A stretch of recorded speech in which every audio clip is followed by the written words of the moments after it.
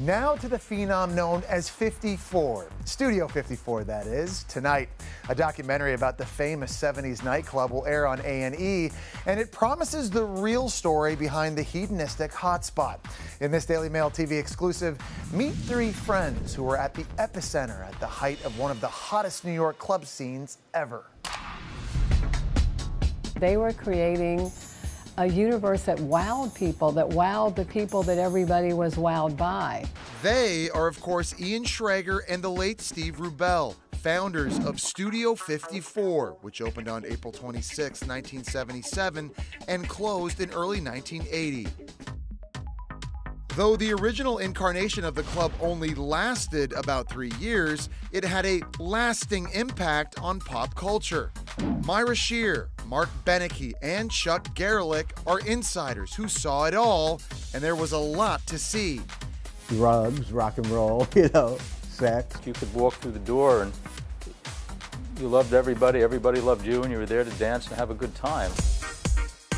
Well, you couldn't just walk through the door. Studio 54 helped usher in the age of the velvet rope, and you had to be one of the chosen.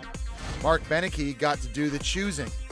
You really wanted as much of a mix as possible. I mean, that was part of the beauty of it. It was pretty obvious that if you're a celebrity model or if you had a great energy, that was another thing that really helped you get inside. Though celebrities were usually secreted in through the back door, Studio 54 leveled the playing field between stars and everyday people, something you don't often see today. People are spellbound now when you show them a picture of like Michael Jackson dancing with non-famous people without any bouncers around. Studio 54 had an almost anything goes attitude. As far as sex, that just went on all over the place, so. While the famous shot of Bianca Jagger crossing the dance floor on the white horse was real, the rumor that 54's bad boy owners hid hundreds of thousands of dollars in cash in the basement ceiling wasn't. So it wasn't hundreds of thousands of dollars, it was what was needed for the night, so he didn't have to open the damn safe every time. In the Studio 54 documentary, Ian Schrager, who's usually hesitant to talk about his historic nightclub, breaks his silence on 54's legacy. Now at a point in my life that it doesn't sting as much after all this time the way it used to sting.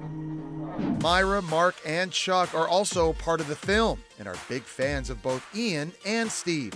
Steve died of complications from AIDS in 1989. They were great guys. I mean, it was like being around family. So what was their reaction when Ian and Steve were convicted of tax evasion in 1980 to the tune of $2.5 million in unreported income? We were stunned. Both Ian and Steve were sentenced to 3.5 years on the charges. February 4th, 1980 marked the end of an era. Studio 54 closed, and Ian and Steve went to prison. But not before throwing one last bash at the infamous night spot. And they played the Frank Sinatra song, I Did It My Way. The line that really got me in the documentary when Ian said we rose together and we fell together. Studio 54, the documentary, airs tonight at 10 p.m. Eastern on A&E.